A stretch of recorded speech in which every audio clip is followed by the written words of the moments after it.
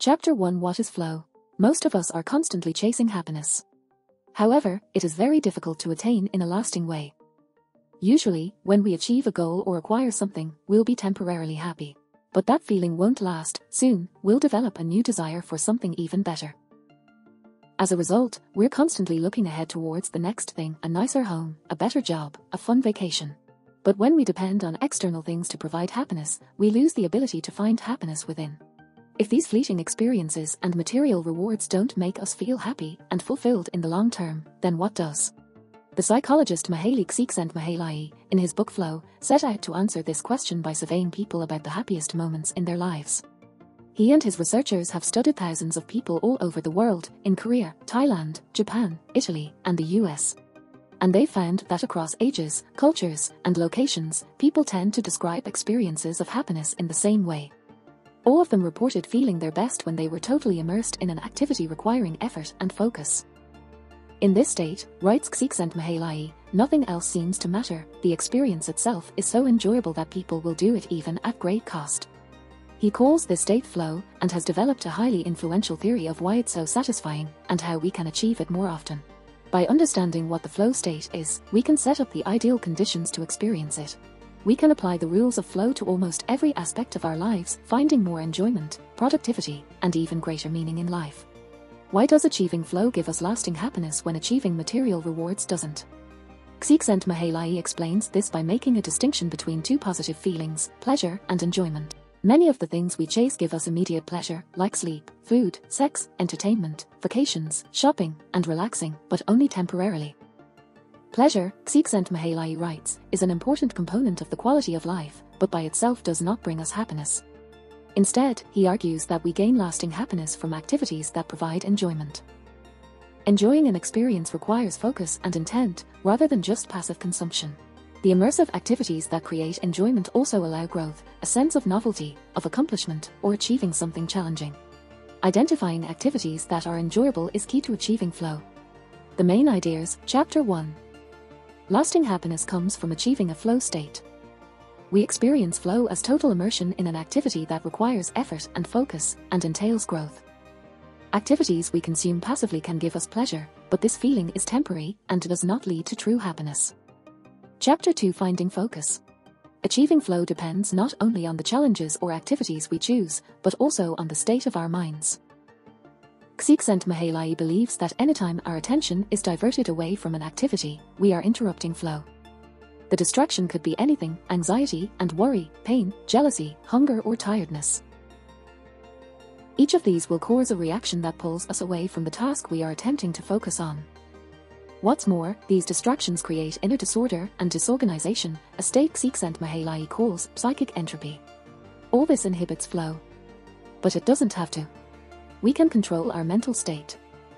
Rather than constantly react to new information, we can practice choosing what we pay attention to and what we allow into our minds. Once we learn how to avoid the disorder of psychic entropy, we can achieve flow. But avoiding psychic entropy can be hard, especially when the thoughts distracting us are central to our goals. This happened to Julio, a participant in Csikszentmihalyi's studies, after noticing that his tire was damaged. For days, he worried about his car and how he would be able to get to work if the tire gave out. Julio became distracted and irritable. He usually did his work easily and with time to spare, but now he was holding up the line. In these kinds of situations, how can we get rid of distracting thoughts and feelings? Here's a strategy that Rico, one of Julio's co-workers, shared with the researchers: set new challenges for yourself that don't leave time or mental space for worry. Like Julio, Rico finds work easy, but he finds other ways to stay focused. For instance, Rico attempts to beat his time every day, a goal that is both challenging and achievable. Not only do these challenges help Rico enjoy his work, they also strengthen his self-concept. Every day, he sees what he achieves and how he improves. This makes him feel satisfied and confident. And when he can no longer find ways to challenge himself, he'll find other opportunities to continue to grow. The main ideas, Chapter 2. If we don't exert control over our minds, we will react to each new thought and feeling.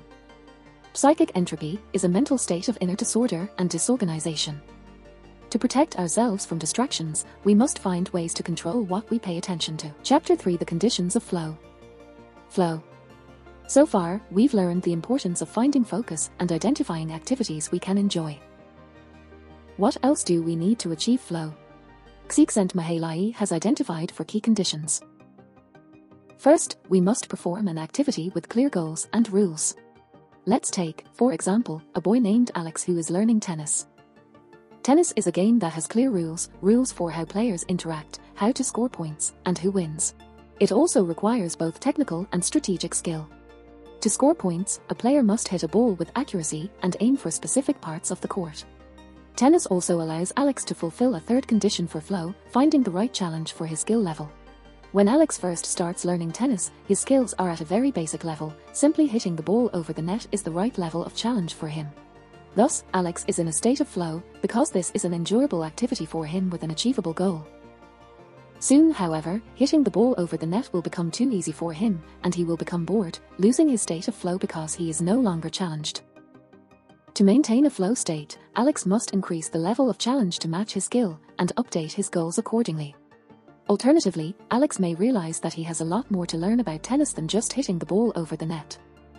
This will cause him anxiety, which also pulls him out of the flow state, because he is overwhelmed by a challenge that does not match his skill level. To return to a flow state, Alex can decrease the level of challenge, for example, playing against an opponent at a similar skill level.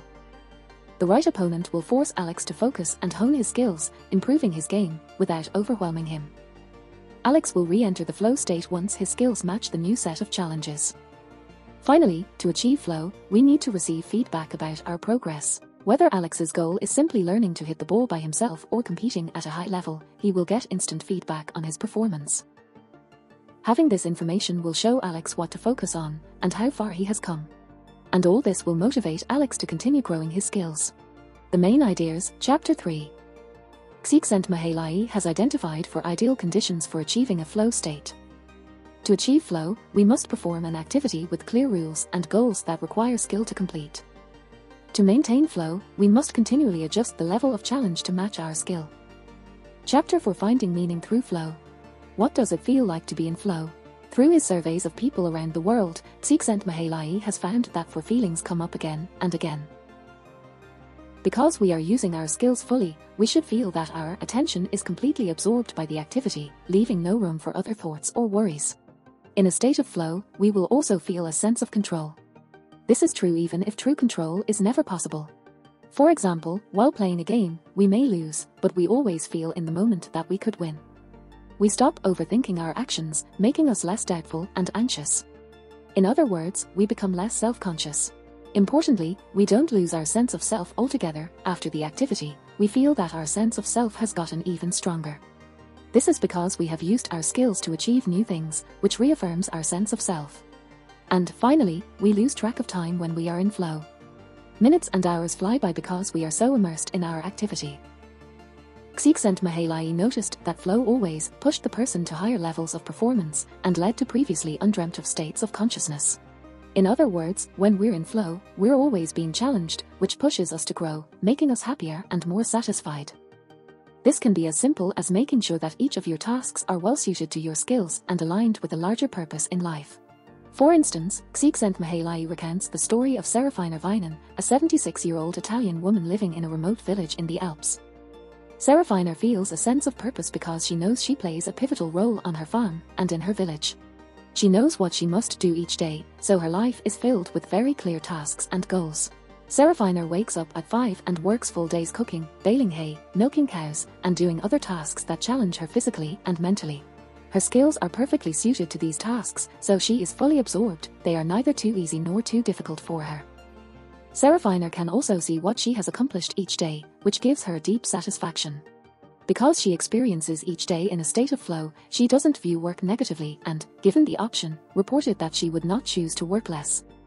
Vinen's town is special because it offers a lifestyle capable of balancing harmoniously human goals with the resources of the environment. But Csikszentmihalyi believes we can all achieve flow, even in less optimal environments. We'll cover this next. The main ideas, Chapter 4. Flow feels satisfying because we are totally immersed in activities that offer achievable goals.